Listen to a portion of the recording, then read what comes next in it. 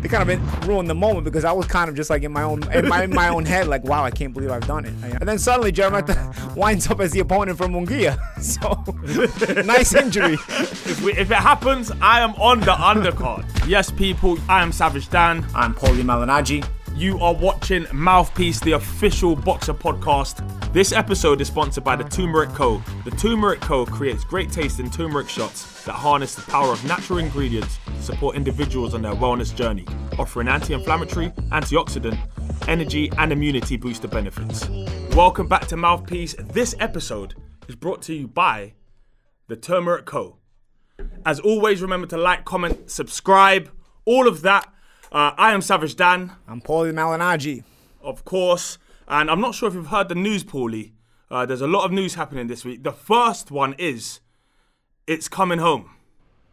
Have you heard that? Not if Italy have anything to do with it. No, in all reality, there is huge news. Boxer have signed with Sky Sports, and for the next 4 years, we'll be working alongside top rank Sky Sports, bringing you massive fights. There's going to be a full announcement coming in August, so stay tuned for that. That is big news. I don't know if people realize how big this is going to be. It doesn't really get any bigger than Sky Sports. They've literally been giants in boxing, especially in the UK, for the last 25 years. So it's onwards and upwards for Boxer. Right, let's get on to the weekend's reviews. We had Shakur Stevenson, who won by a unanimous decision. Probably could have pressed the stoppage, but decided not to. What do you think of the victory? He's getting a bit of criticism, a bit of flack for being a bit boring. Here's the thing: I wouldn't give him so much criticism. I would keep in mind his age. He's only 22 years old. If there wasn't the Floyd comparisons. Now, if it wasn't just the media giving the Floyd comparisons, I'd say, okay, you know what? The media, as usual, overdo it. They're not very intelligent when it comes to no matter how many fights they watch. But it's not just the media. Shakur is also buying into this talk, talking about the defensive posture. I saw on ESPN broadcast how Floyd was stronger at this weight, getting more KOs, but Shakur gets hit less. Well, if you're fighting minus 3,500 odds opponents, you're probably going to get hit less. At this age, Floyd was fighting. He was fighting Gennaro Hernandez, Angel Manfredi, Diego Corrales, to name a few. So I would if you start shying away from the Floyd comparisons, we're not going to have another Floyd. We just got to try to have the first of the next generation, or whatever that is. Yeah. It would probably be less if you keep putting this weight on these fighters' shoulders. They're bound to disappoint, and they're bound to receive more criticism unnecessarily. I think Shakur is a talented fighter. He only brings criticism on himself when you start comparing him to Floyd Mayweather. If not, he's actually ahead of the curve for a 22-year-old. They did this to Adrian Broner as well. I remember they put him on the pound-for-pound list when he hadn't had a single solid win on his record yet. I don't even know where the brainchild from that idea had come from, but they end up looking at him like a disappointment, even though Adrian has, in fact, accomplished a lot in boxing. Because once you put that weight on somebody's shoulders that they're the next Floyd, they're never going to fill those shoes. There's only one Floyd Mayweather, So if you allow fighters to just blossom into their own, I think they can come into their own much better. And I think Shakur will have that opportunity if he kind of steers himself away from all the Floyd Mayweather comparisons that the idiot media put on him. Are we kind of causing this for ourselves as well? If you ask me, Shakur Stevenson had a very, very good performance. A casual fan is going to look at it and be like, no, we should have knocked him out. Are we moving too far away from the sweet science, and should we just appreciate, fighters for what they are? If you are a 12-round fighter and your aim is to stay safe and to hit and not get hit, should there be pressure on your shoulders to force a stoppage if it's not you? His opponent had a pretty good right hand coming into the fight, so it was a known entity. So you don't want to force the action too much. But at the same time, once you start taking control of the fight, you can probably press a little bit more. I wouldn't so much. People are so black and white. Well, it's either stoppage or no stoppage. You go, oh, he's got to get the stoppage. I wouldn't so much call it the stoppage. I would more so call it throwing the extra combination or putting in the extra electric moment in the fight and the rounds. Even if you don't get the stoppage, you put on a more brilliant, a more shining performance. He kind of went through the motions in the fight. It's fine. If this guy had been even an ex-world champion, you know, we could go through that. I remember Mayweather getting criticized when he fought Goyo Vargas, and Goyo Vargas, you know, it was a kind of this kind of fight where Mayweather was doing the same thing every round and dominating, but he wasn't pushing the action too much. And I remember Larry Merchant on HBO in the States was criticizing him back then while he was commentating the fight. But in reality, Goyo Vargas at least was an ex-world champion. He was a guy who had been there. You know, he is a guy who'd done that. So, you know, if Shakur wants to be able to have an out of these type of criticisms, he's got to start fighting a bit better competition, I'd say. You know, being a minus 3,500 favorite when you're fighting fights of this level is probably going to put you right in the face of the oncoming train of criticism, unless you absolutely you know, spark the guy. You know, if you're not going to do that, and that's fine, not all of us can. If you're not going to put on that kind of more aggressive performance, then you've got to fight better opponents. And I think Shakur can beat better opponents. And then the learning curve, as far as the criticism is concerned, will diminish, because people will just be happy you're beating these better opponents. You know, they won't expect so much out of you. So, you know, we'll see how he progresses. I think he's way ahead of the curve. I mean, the kid is only 22 years old. A very, very good fighter. Before we move on, I want to talk about this weekend in the Ritson-Ponce fight. I'm not sure if you saw it, Paulie, but the corner had thrown in a towel, deciding that Ritson had enough, and the referee throws the towel back out. He eventually ends up getting stopped not long after that. But is it a poor decision? Is it a decision that should be made sometimes? It's very rare that we see a referee disregard a corner's decision to pull the fight off. I've seen that happen before. I think I believe Arthur Mercanti did that to Yuri Foreman when he was fighting Miguel Cotto, if I remember correctly. But yeah, it's a rare thing you see. I guess it's discretionary, up to the referee.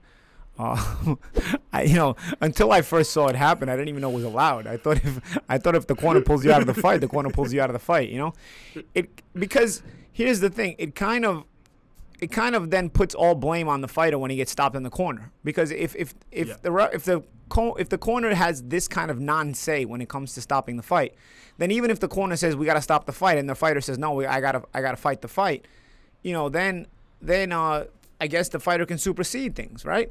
But at the same time, I've seen, you know, with Diego Corrales, speaking of the Corrales-Mayweather fight, I remember Diego Corrales being seething mad. I mean, he was red hot when the corner threw in the towel in his fight against Mayweather. And the referee allowed that towel to end the fight, you know? So there's got to be a more concrete rule when it comes to boxing and this rules. I mean, it's typical boxing. They just kind of go at it as it comes along. But in reality, is the towel the be-all, end-all, or is it up to the fighter? I mean, which one is it? Because depending on who the ref is, it seems that the rule changes. And the referee had said that his reasoning for making the fight continue, essentially, was that he thought that Ritson had more in him. Yeah, I get it. Is it? Do you know what? I get it as well, because he was still responding with punches. There were few and far between, but he was still responsive. He was still in the fight to a certain degree.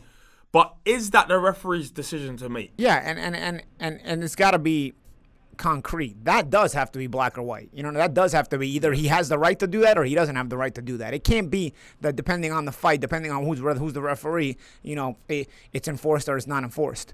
You know what I'm saying? Because if it's not on the referee, then it's up on the fighter too. No, I mean, I don't know. Yeah. It's confusing, as is a lot of. But then things. we've seen ref stop fights that fighters wanted continued. Yes.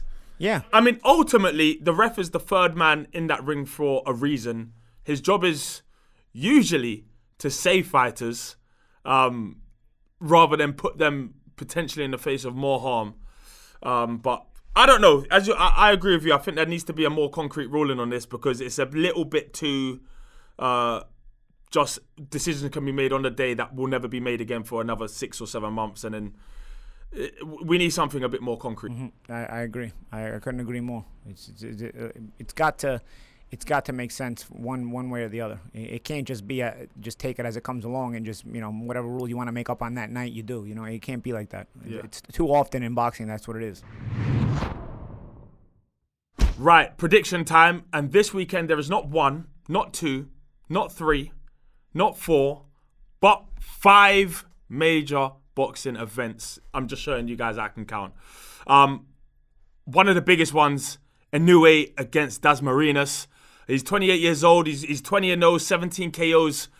A tough prospect, you know. A lot of people may not have heard of him, but this record, you know, it's quite rare for a fighter to get to 20-0 with 17 KOs and be a relatively unknown quantity.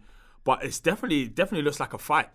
Yeah. On paper, I mean, just having the O alone will usually bring more desire, more fire out of a fighter. You know, he'll bring more tenacity into the ring. You know, because he doesn't want to lose that O. Plus, the fact that he has an O and it's a world title fight, I think will only add to that. You know, so I expect him to, you know, be in the fight. I expect him to, you know, show up. But man, Inoue right now is a tough one to beat, and I don't know a lot about Dasmarinas, so maybe he could surprise us. But man, Inoue is a tough nut to crack right now. He is. He's a tough one, but a lot of people are beginning to pick up on his inactivity. He obviously doesn't fight as often as people would like. Can that harm you as a fighter? What would you say is the optimum amount?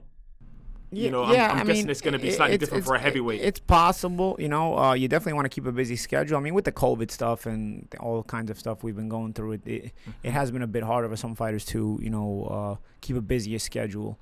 But, well, no, we'll see. You know, I don't think Inoue has fought since what, the Donaire fight? Was that the last time he fought?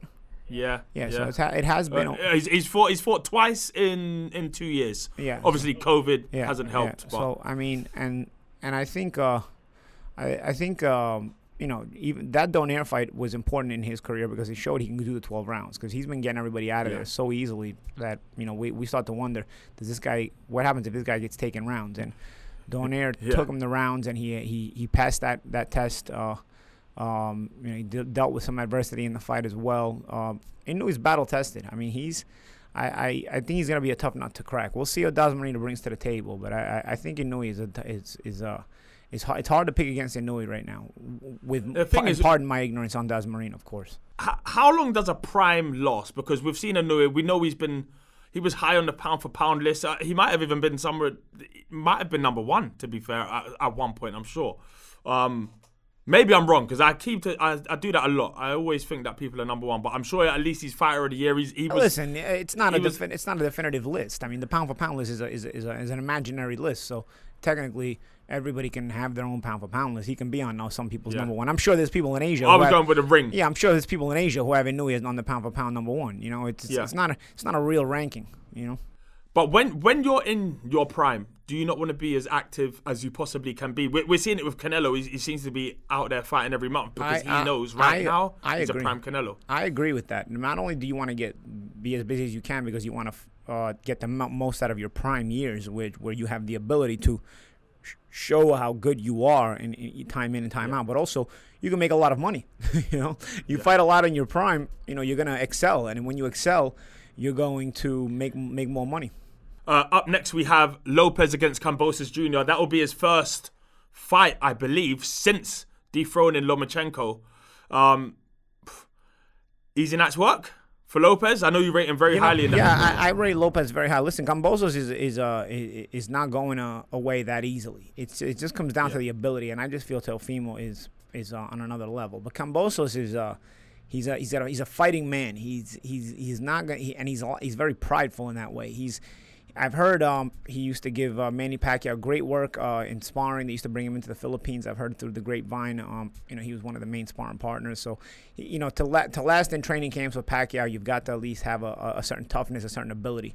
So I have no doubt that Kambosos is coming to fight, and he's coming to win the fight. I just think it comes down to ability. He may be durable. He may last. Who knows? Maybe he's going to go 12. We'll see, you know. But I just think Teofimo is too versatile, has too many weapons at his disposal, but not just the power. He's got a lot of speed. Fights at different. You can use the angles very well. Punches at different angles. Is explosive. I have to pick Lopez, but Kambosos is a respectable guy who I think some people underrate. Assuming you're correct and Lopez does make it through this fight, what next? Is it Haney? Do we get it? Yeah, I think it comes down to Haney more so than Lopez. I also think that Lopez probably goes up to 140 pounds soon. I question how long this guy can make the weight. He's a big lightweight, as is Haney, to be honest. But I'm not sure. But Haney reminds me of the same kind of situation as Shakur Stevenson, minus the fact that Shakur has actually been a real world champion. But it's the same kind of thing. You know, Haney's a talented guy. He looks very well for his age. As far as the way he's boxing and he's excelling and he's climbing the ladder very well. It's once you start putting him into those conversations about being a world champion when he's not, that you start going wrong, you know, because then you have to compare him to other world champions, and then you demand that Teofimo Lopez fight, you know. Then you say, why is he not making that fight, you know? Why is he not fighting, you know, guys like Lomachenko? Why are they making it up that they're giving offers when they're not, when the proof shows that they're not, you know? So it's the same kind of thing. He's at a good point in his career. He's talented, and for if you look at him from his age bracket, he's ahead of the curve. He's just not what. And again, the media will sometimes throw things on you that, you know, they'll make you get ahead of yourself. But it's up to you as a fighter and as a man to understand where you are and continue that progression. If you look at the progression of a 22-year-old, he's definitely ahead of the average 22-year-old, even prospect. But nonetheless, I wouldn't put him in the championship level yet. So I wouldn't demand the Teofimo Lopez fight yet. But if Haney's going to consider himself a world champion, then unfortunately for him, he's got to make that kind of effort. He's got to make that kind of effort. Also this weekend, we have Jermall Charlo against Montiel. And on paper, Paulie, it looks like a fight that should be an open shut case.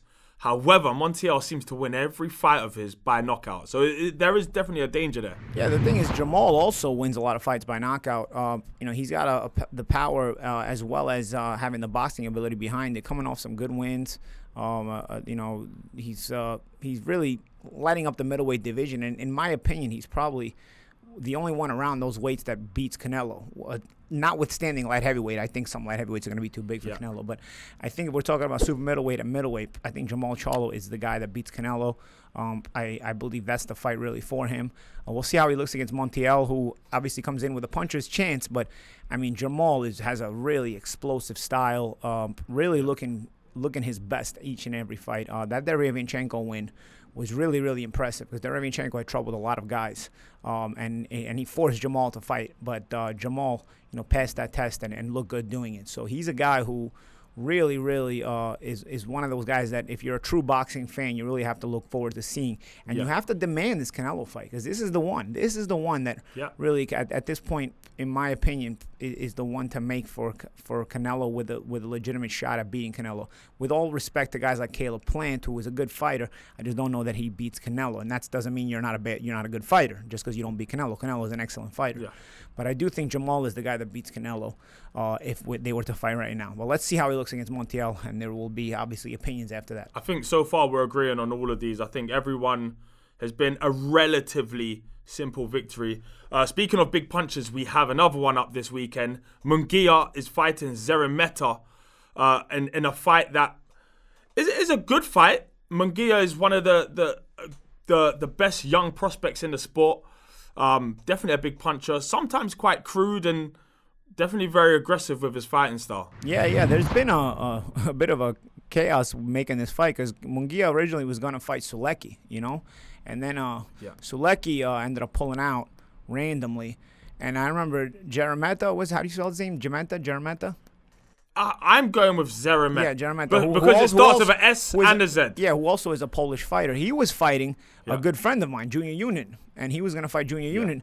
And then Jeremeta randomly pulls out of the Junior Yunin fight after Sulecki pulls out of the Munguia fight. And then, so my friend has no opponent because Jeremeta says he pulled out with an injury. And then suddenly Jeremeta winds up as the opponent for Munguia. So, nice injury the same night.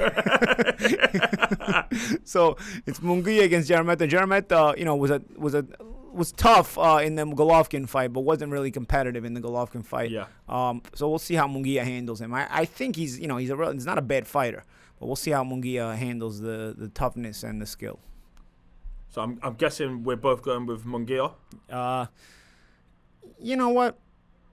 Yeah, I'd probably angle towards Munguia, but I don't think it's that easy of a fight. I don't think because Munguia hasn't really been that impressive lately. So we'll see. I want to see where he goes from here. I think it's a relative walk in the park, let's call it. Not a walk in the park, but I feel like we haven't seen the best of Munguia recently, and I feel like now's the time for him to perhaps up it. and give us. I think we're overdue a big performance from him. We are. He's starting to kind of not live up to the expectations. So we'll see if he can do it. Also, I feel like every time we do this show, Paulie, we're talking about a YouTube fight, crossover fight, an MMA fight. There's something else happening all the time. Well, I've got my own beef. I've got my own beef, as people probably saw. Oh yeah, you've got your own one as well. What's happening there? You know, I've had this ongoing internet beef with Corey B, and he's actually got a morning radio show on morning radio in New York. So it's a well-known entity because it's actually a morning radio show in New York, but it's broadcast in several cities around the United States. And he's just one of these guys who's a TikToker / YouTube. I don't even know what to call these guys anymore because I'm not on this crap, you know. So he's one of these guys, and every time they start boxing, you know, they've got like this whole thing where the Paul brothers. I really believe the Paul brothers have committed to it. They've been boxing for years in the plural, you know. So, you know, them doing this, at this point, you've been boxing for years. You're actually a boxer, you know. And the Paul brothers have committed to this thing, but I don't really enjoy that every single TikToker, Instagrammer, YouTuber just starts boxing a couple of months ago and suddenly they're a fighter. So he was talking about it and he was saying he's gonna get a fight and this and that, and I was just like, bro, cut it out already. You know, it's you guys like you are like completely watering down our whole sport because you've got an idiot generation. Instead of thinking about, when you say the word boxing, instead of thinking of guys like Anthony Joshua or Canelo or something like that, they're thinking about YouTube fighters. You know, they think of boxing. They're so ignorant to the sport that their mind goes to YouTube, and it's because of guys like this. So, you know, we kind of had words on his show one time. I called in, and you know, it was kind of tongue-in-cheek, but it wasn't. It was kind of, but in the end, I was like, listen, bro, we both know the way you're talking all tough. If I'm in the room with you, you're not going to say any of this. Let's be honest. Let's be real. You know, like you're talking all tough because you're in the studio and I'm away from you. And you know, let's cut it. And it was kind of a joke, but it was kind of serious, you know? And I think randomly, I think that he wanted to prove that if he's in the same room with me, he can be tough. So, I mean, he still caught me with my head turned and I wasn't looking, but he got me with this powder smack behind my head, you know? So I ended up chasing him. I caught up to him for only like a split second, but the security already was on their way from the moment he smacked me. So they got a head start on me, you know. So by the time I got to him, but the security also got there, and we were trying to. I was like trying to stay glued to him so I could hit him, but they were prying me off of me. You know? And well, look. Since we started the show, it's always looked like somebody is gonna have to have a fight with someone. Would it do any numbers? I don't know, man. I didn't expect it to get this far. I sometimes worry if his boxing skill is up to par and I'll look bad and if I hurt him, you know, because you know, I mean, credit to him. He's going after a boxer. Nobody else, none of these other guys are going after boxers. I mean, he's jumped the line when it comes to this. But I don't know. I don't know. I mean, I guess we'll see how it builds. I mean, I'm not really sure. You know, yeah. Right now it's kind of gone viral. It was like the smack heard around the world. You know, the powder smack. Yeah. I felt like I got pimp smacked. You know, with the powder. So if you guys think that fight should happen, and you think it should happen here on Boxer, then put it in the comments below. Send messages, send videos.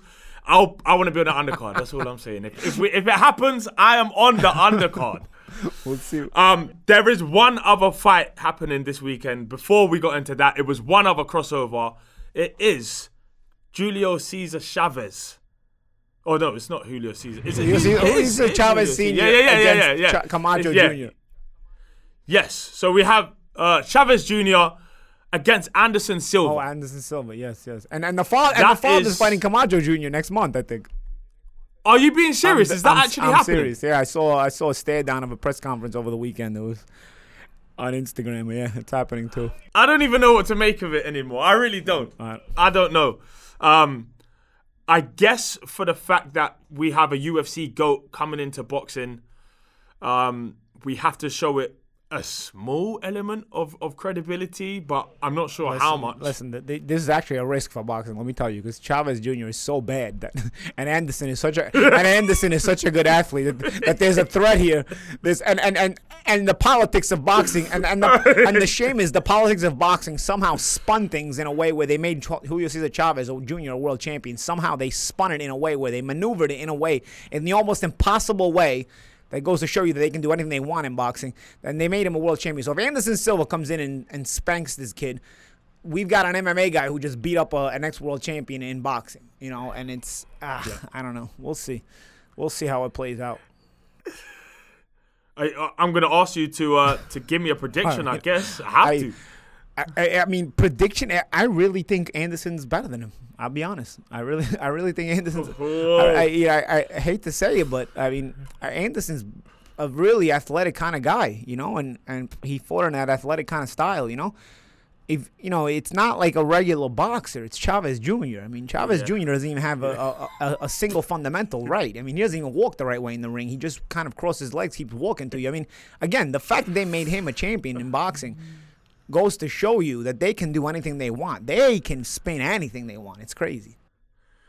Well, seeing as I'm being an optimist and hoping that we get good performances from fighters that haven't given us any for quite a while, I am going to say that finally Chavez Jr. turns up. And it's not, let's have it right, it's not a huge achievement to have beaten a non-boxer in a boxing fight when it's your sport. But I'm going to go with a Chavez win because I would be absolutely, I'm not even sure what the word is, but I wouldn't be happy. Put it that way, I would not be happy if Anderson Silva walks into a boxing ring and beats a former world champion. I just don't think it's good for boxing at all. Yep. We'll see. All right. I hope it happens. I really hope. Chavez, come on, please do something. On this day, 2007, June 16th, Paulie Malignaggi, the Magic Man, became world champion for the first time. Paulie, this must be one of those things that just sticks with you forever. I'm hoping you remember almost every detail of it. Yeah. I remember a lot about it. I remember the pressure because I lost the Cotto fight the year before and thinking that I've got a second world title shot a year later. I had to make good on it. You can take a moral victory the first time, but if you lose twice, it was probably going to take years before I got another world title fight. So I knew I had to beat Lovemore Ndou. It's kind of a win that is underrated later on because Endo, wasn't as marketed as some other guys, but Endo was very, very tough. A guy who he was tough. A guy who tough. A guy who never lost by stoppage. A guy who probably had already been world champion before, but had got robbed against Shakur Mitchell. He would have become the WBA champion a couple years earlier had he not been robbed in his Shakur Mitchell fight. Then he wins the IBF title and winds up against me. So Endo, probably deserved better recognition than he had, but at the time nobody had beat him the way I beat him, and that was what was special to me. It's nobody. Honestly, look, I've watched boxing for as long as you've been boxing, and I've never seen wider scorecards. Yeah. I mean, never. If you look at his, I literally have never seen it. It was 106, 120 on two of the scorecards. Yeah, because I dropped him in one round, and I had him some real dominant rounds. And again, I mean, he was very, very tough. If you look at his fight with Miguel Cotto, probably a year and a half before, it was crazy. If you look at his fight with Shakur Mitchell, which is right before the Cotto fight, that's why he got that Cotto fight. It was he beat Mitchell. I mean, they robbed him. He beat Mitchell. He should have been the WBA champion. At that time, Lovemore was a real handful to deal with. So then he kind of ended up fighting late in his career and lost on points. Just kind of cashed out against Kell Brook and even Canelo. Nobody stopped this guy. Nobody stopped this guy. This guy went 12 rounds. This guy had like a granite chin, which I still can't believe. I dropped him. I had him with a nice straight right hand. I kind of pushed him down with a follow-up hook, but that straight right hand really shook him. It was just a really good night for me, real sharp. I've had certain nights in my career where I've just been real, real sharp, and then certain nights, nights where I look back on and I'm like, oh, what was I doing?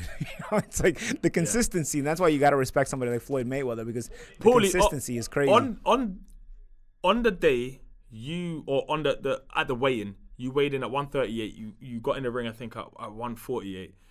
Were there ever fights or nights, or was this a night where you specifically targeted a weight and knew that you performed best at a particular weight? No, not really. At that time in my career, I kind of just would, weigh in. It was never easy to make weight for me, but sometimes you dry out a little bit more. Your scale is a little bit lighter or heavier than the official scale, whatever. I just knew I was on weight, and whatever they ended up saying, it said. But later on in my career, where I was more apt to hold more weight, I would try not to gain too much weight. It wasn't always easy because I realized like putting on too much weight would make me sluggish for a guy with my style, with a moving style. Yeah. But earlier on in my career, I think, you know, your body's just so cooperative. It's great, you know. As long as you get in shape and you have a great camp, your body cooperates with you. It's not until later on where you got to start watching the little things because your body starts to betray you and not cooperate with you. So you've got to kind of do other things. But at that time, it was just on, you know.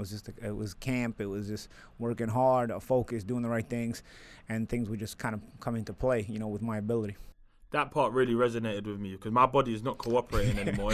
I look at food, it's automatically digested. How old are you, Dan? I've had this ankle injury. I'm 31. Yeah. This ankle injury has been with me for weeks now. It changes after you hit 30. It's weird. It changes. It does. It's just crazy. What was the night like? I mean, what was the moment like? You know, you end up training, and this is almost your life's purpose. You know, you train every day. You go on these runs. You do all these spars. Some people win a world championship and they almost, you know, you break down and cry because it's just such a big sense of purpose. You feel like you've fulfilled things. Some people would just party and it's on to the next. What was that night like for you? I got a big cut, so I had to go to the hospital. Because, you know, unlike some promoters, my promoter didn't even have a doctor in the arena. You know, I didn't find that until I went with other promoters. That other promoters actually spend the money to bring a plastic surgeon and doctor in the arena, so you don't have to go to the hospital for your stitches. So I had to go to the hospital, and by the time I got done at the hospital with the stitches and everything, there was no time to party. So we didn't party until afterwards. But how it felt, I knew I'd won the fight before the decision. I knew the last 10 seconds. I remember when I heard that 10-second tap, that right there, you know. Yeah. In round 12, I put my hands up and kind of ran away from Lovemore because I knew I dominated the fight. And as soon as the bell rang, I kind of fell to my knees and put my gloves in my face because just in case I was getting emotional.